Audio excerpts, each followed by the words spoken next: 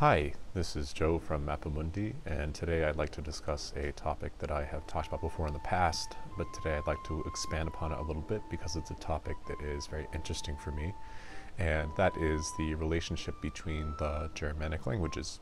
So as I'm studying Old English right now, I'm starting to notice a lot of connections between Old English and the other Germanic languages. Obviously, they're very easy to see in modern English as well for somebody who studies historical linguistics. But the further back you go into time, the easier it is to see how these languages come from one another because they come from a common source, which is the Proto-Germanic language. So the modern languages we have today, English, Danish, Dutch, German, Swedish, Norwegian, Icelandic, and Scots, if we're counting that as a language, Frisian, those languages all come from the same source, which is ultimately the Proto-Germanic language, which is a language that existed that is not really attested. We don't really have so many copies of writing of the language, but with the comparative method of historical linguistics, it's very easy to see how these languages are similarly related and to get some kind of idea of what Proto-Germanic might have sounded like back in that time period. So when we look at Old English, it's kind of easy to see how English and German are related to one another. And English is a language that has changed a lot over the past 1,000 years. This is due to influence from outside languages. It's due to the fact that English has spread over a wide area of the world due to colonization. And those two factors have changed the English language a lot in comparison to other Germanic languages. That's not to say that other Germanic languages have not changed. They also have changed. Some have changed like pretty drastically. But I would say when we look at Middle English compared to Modern English, or when we look at Middle Dutch compared to Modern Dutch, or when we look at Old Norse compared to Icelandic, the differences between those two time periods of language, it's a little bit less strong than it is between Old English and Modern English. And in order to illustrate that, I've shown some words that are important in all these languages, which are the personal pronouns. Words like I, me, you, him, her. By showing a comparison of those words and showing you the Old English forms, it is easy to see how Old English is a form that is even more closely related with the other older versions of these Germanic languages. So first, if we look at the Proto-Germanic for the word I, me, mine, the dative, which would be to me, that's collapsed in the English language into the same word. We have me, to me, for me. But in other Germanic languages, we see that it has not collapsed into the same case. And we actually see that it is two distinct words, depending on how the word is used. So if we look at Modern English, we have I, me, we have my or mine, and we have to me. And then if we look at German, which is the other Western Germanic language that I chose to put on here, we have ich, mich, mein, and mir. Comparing that to Old English, it's a little easier to see how we might relate those two languages, English and German, because if we look at Old English, the form for I is ich. For accusative, we have may, or we also have mech. May is a little bit more recent Old English, and mech is a little bit older Old English. The genitive, we have mean, and the dative, we have may. So we can see how those words are related to German, right? Ich looks like ich, mech looks like mich, mein looks like mine, right? And we can even see in Shakespearean times that mine is used in place of my when the following word begins with a vowel, right? You can see in Shakespeare things like mine eyes, mine own heart, or something like that. Interestingly enough, in Old English, we can see when mech goes to may and dative goes to may, that already is starting this kind of collapse of the case system, and that the dative and accusative are now becoming the same word being used. In Norwegian, we can see actually the same thing happening, where the accusative and dative, they do become the same word, essentially. They're indicated in a different way, where I in Norwegian is jeg, accusative is my, dative is my, and if you want to say to me, in a lot of cases you would probably say til meg, which is to me, which is the same as English. The genitive is min. It can also be mine or mitt, depending on the gender of the thing that's being possessed. And we can see that Norwegian and Icelandic, they both come from Old Norse, but the Icelandic versions of the words are much more similar to Old Norse than Norwegian, even though Norwegian and Icelandic are both in the same branch of Norse languages.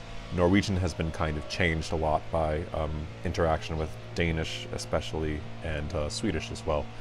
So we can see in Icelandic that those words, the nominative, accusative, genitive, dative, like min and mjar, they are really similar to the Old Norse versions. The only difference is that those final G sounds are K sounds in Old Norse. And if we go back to the original form in Proto-Germanic, we can see that these forms, like ek and mek, they're not really so different from how they are in Proto-Germanic. One strange thing that you might have noticed is that the dative, or the dative in Proto-Germanic, is this word mis, or mir. I'm not really sure how it's pronounced per se, but that sound underwent a process called rhoticization, which means oftentimes a za or a da or a la or a na, or even in Latin we can see a sa, it becomes a ra sound, right? So that's how we get mjar in Icelandic from the dative Proto-Germanic mis. And in general, those English words, they do resemble the Proto-Germanic forms pretty closely, I would say. Things start to get a little bit different when we start comparing modern English with the word you. In modern English, the word you is really a multifaceted word. We use it to talk to one person, we use it to talk to multiple people.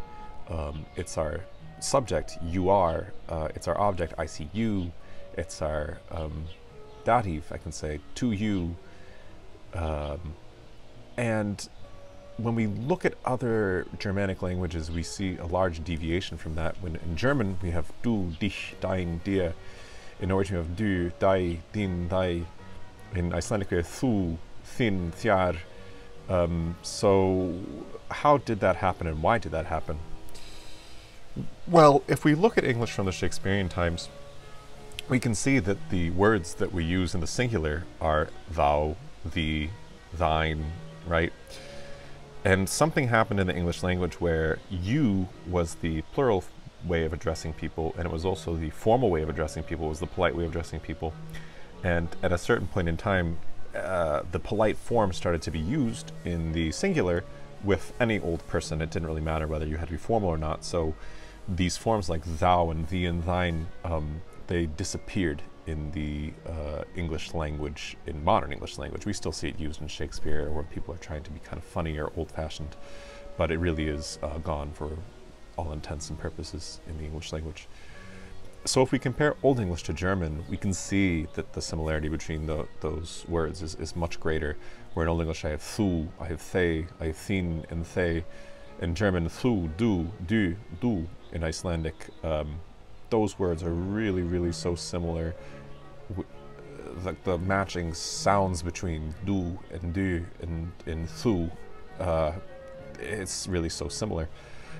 We can see this collapse again in Norwegian between the accusative and the dative, where we have dai and dai. In Icelandic I have fjar, and in German I have dir. And we can see again that that comes from a z sound in Proto-Germanic, that this this sound became a thir sound, or dir sound, that rhoticism happened going from Proto-Germanic into the modern Germanic languages. Things start to get quite messy when you start looking at the third-person pronouns.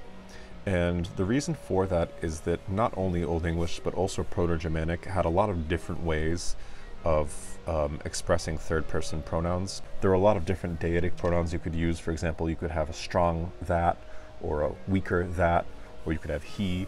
And the forms that we inherited in the Proto-Germanic languages for like he and him and they and them, they all come from different versions of those words, and that's why there's a little bit less correspondence or matching between those Germanic languages.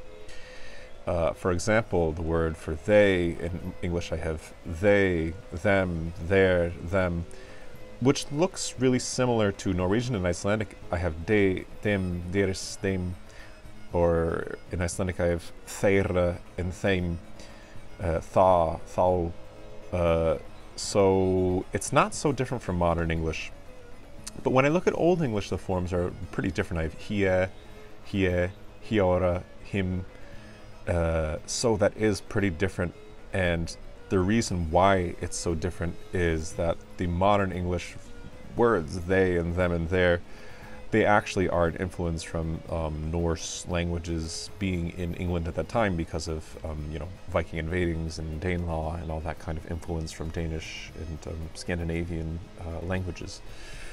In German, the words for they are sie, and I have ihr and ihnen, and we can see that those come from a different group of Proto-Germanic pronouns. So I hope you enjoyed that video showing how the Germanic languages are related to one another. It's something that I'm going to talk about more in the future, but I thought this would be a good introduction to show how they're so really similar to one another. They're not quite as similar as Romance languages are when we compare them, because the Romance languages were kind of bound together for a longer period of time by the Roman Empire and Latin, and the Germanic tribes were not really united in that kind of way by any kind of one empire. But they still are very similar to one another. This Old English that I showed today, it's from sometime around the 800s. And if we looked at Old English from the 800s and whatever language was being spoken in German at that time, Old German from the 800s, the similarities between the two languages would be even greater probably. I'm not sure if somebody's done a study on this, but it's curious to think about how easily people in England at that time period would have understood people from Scandinavia at that time period, given that they are from the same language family, and they were different languages by that time period already, but very similarly related languages. And I'm not sure if anyone's ever kind of like looked into that to see what the writing from the time period says about how they viewed one another's languages. So that's all for today.